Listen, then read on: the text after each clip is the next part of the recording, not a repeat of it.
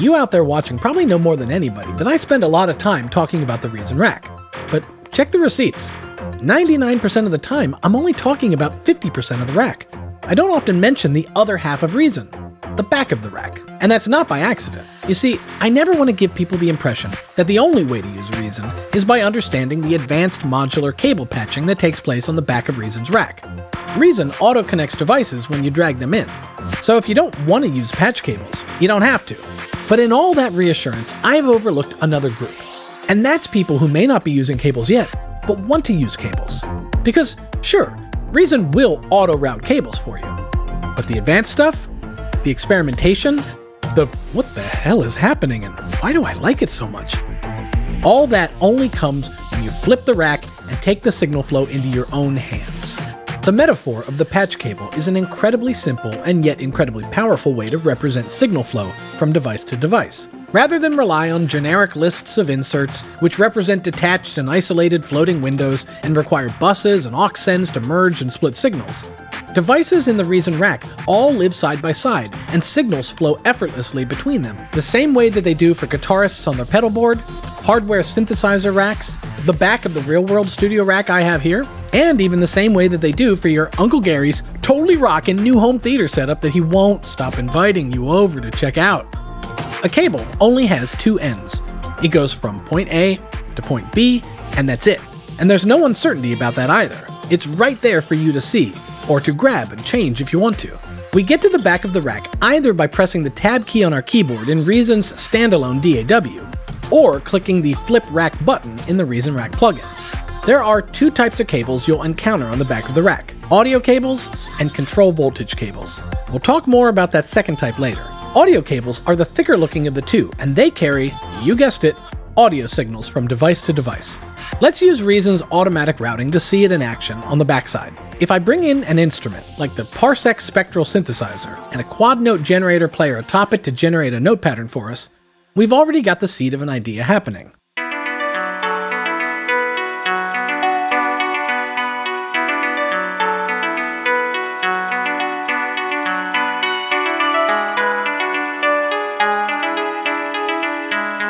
And we could drag in audio effects to experiment with our sound, like maybe a quartet chorus ensemble, into an alligator gate, and maybe we'll roll off the top with a channel EQ.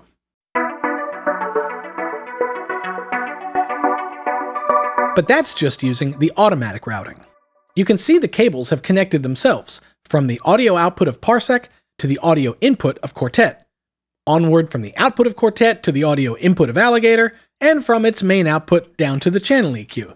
But what if we dreamed up something more advanced?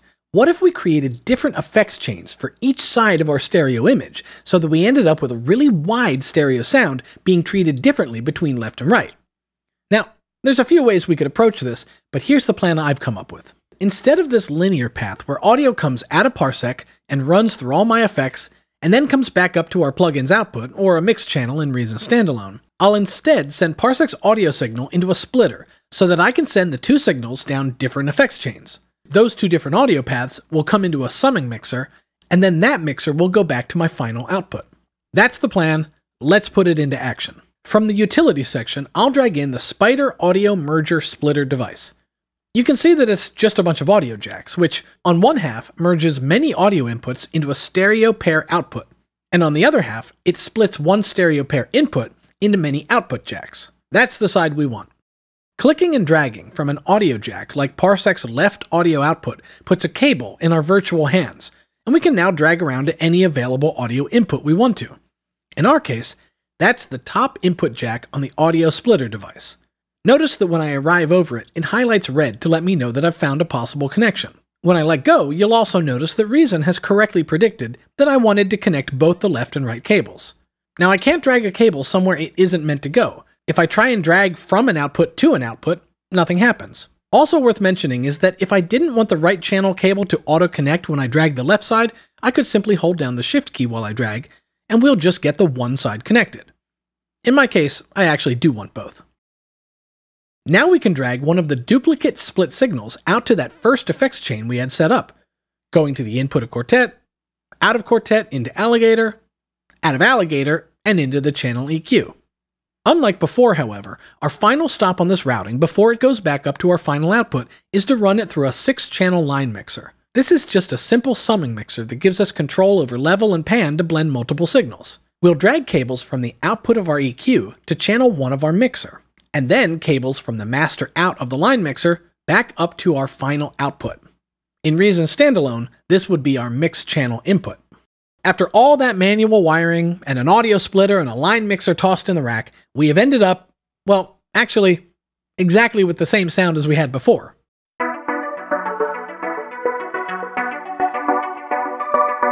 The big difference is that we can now pan that effect change signal over to the right speaker, and we can make a new set of effects to process the left speaker. So to set up for that, I'll click the minimize triangle on the effects I've already got in place to tuck them out of the way in my rack. Now I'll drag a couple more effects into the rack, but when I do, I'll hold down the Shift key to disable Reason's automatic cable routing. Let's go with a rotor speaker effect, maybe a rack extension like Spio's parafilter, and a synchronous beat repeater effect.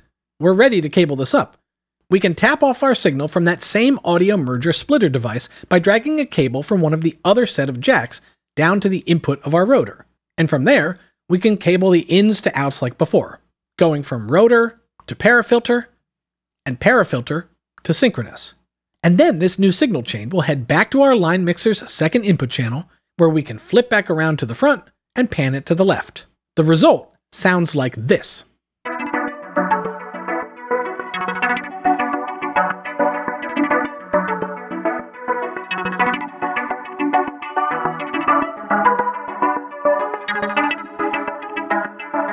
Which is a world of difference from where we started without all these effects.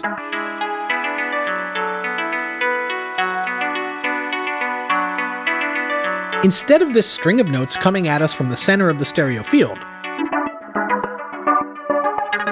we have this wide-sounding interplay of textures and rhythms thanks to our first set of effects on the right,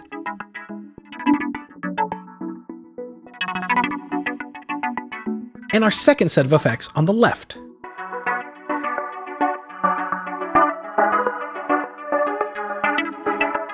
And that leaves the center of our stereo image free and clear for things like drums. And maybe a bass guitar line to give our idea some clear direction.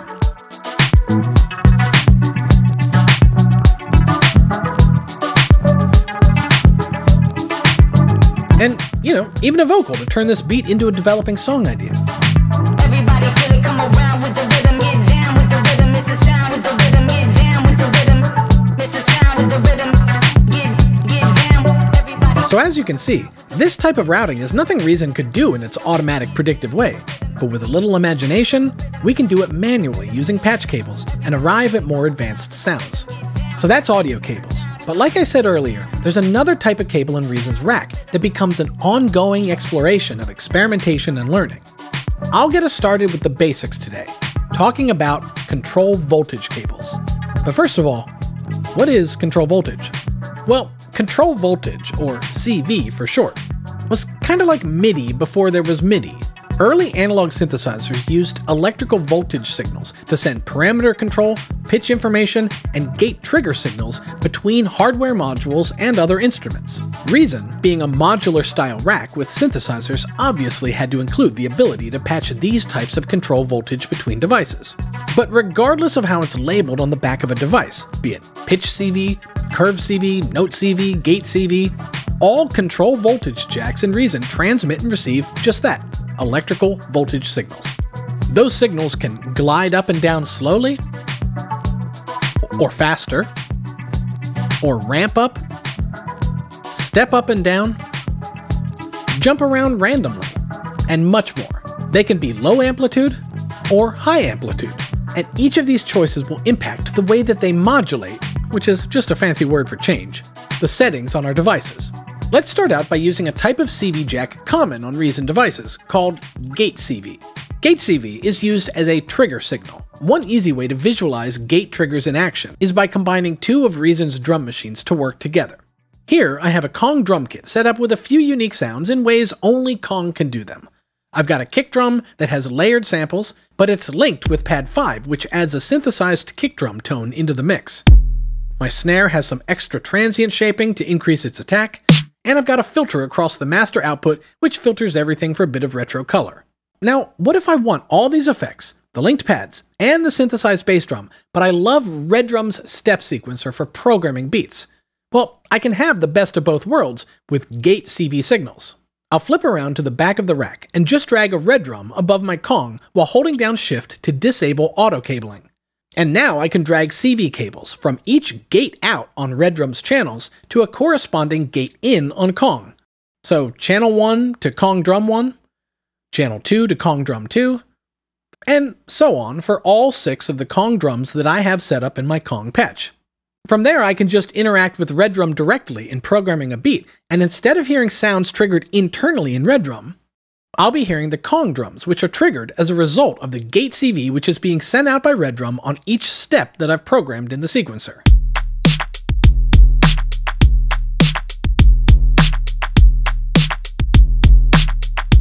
That's the musical result, but let's take a quick look at the actual electrical signals at work here so that it really starts to click. The gate signals coming out of Red Drum are only different from other control voltage signals in Reason in their duration. They're just super short blips of voltage, and that's all that's needed for the gate input of Kong to react and trigger its drum pad. Now, just conceptually, if we sent Kong a different type of voltage signal, not from a gate output, but from a continuous waveform known as a low-frequency oscillator, or LFO, you'll see that essentially the same thing is happening, but now in slow motion. Instead of a super quick blip of voltage that Kong responds to when it immediately exceeds its trigger threshold, now our slow-moving electrical signal feeds into Kong, and we can see that Kong still responds when that voltage exceeds its trigger threshold. If we speed up the rate of our LFO to quarter notes, well, now we've programmed a 4-on-the-floor kick using control voltage instead of gate CV in a step sequencer. Does that all make sense? I mention this because as you move forward in your own experimentation, it'll help to know that whether a CV jack is labeled gate, or curve, or pitch, or mod wheel, or whatever, it's all working with and responding to the same fundamental voltage signals. That's how I was able to just patch a continuous LFO signal into a CV gate input, and it still worked. You can bend the rules, because on the back of Reason's rack, well, there are no rules. But so that's gate CV. Then there's the curve modulation style of control voltage signals. These signals aren't about short transient gate triggers at all. They're about continuous signals which modulate parameters on devices. Yeah, continuous signals which modulate parameters on devices. I mean, describing it in words makes it sound complicated, but it's not. I'll show you. Here I've got a monotone bass synthesizer being played by a pattern mutator line.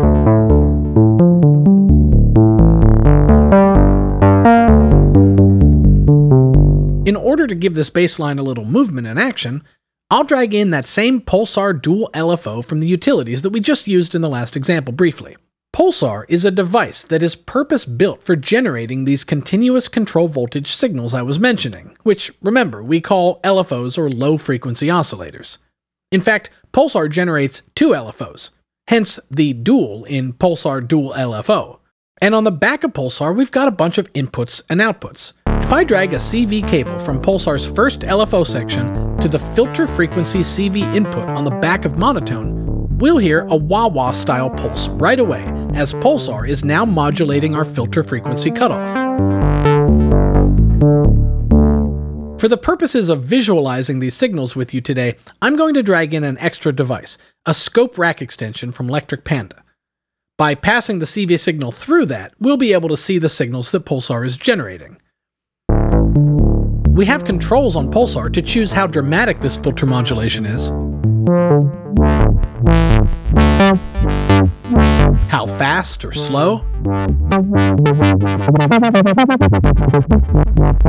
and what waveform shape we want.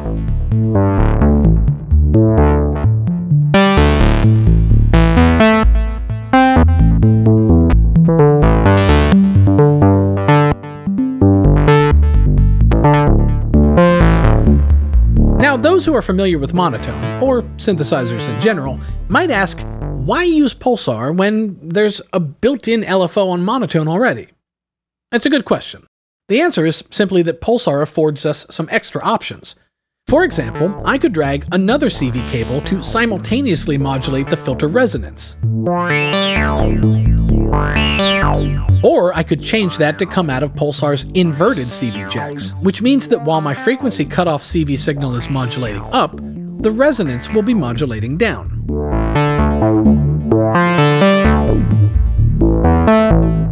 And I could also tap into Pulsar's second LFO. Watch.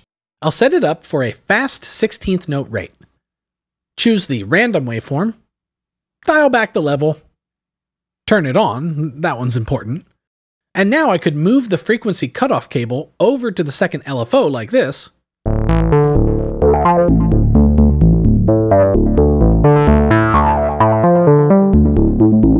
or I could actually use the combined output on Pulsar to send out one CV signal that's actually comprised of both modulation waveforms.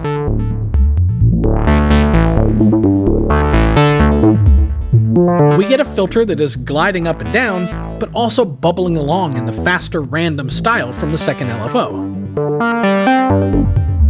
And already we're doing things we just can't do using built-in monotone features, and all it took was a couple of patch cables.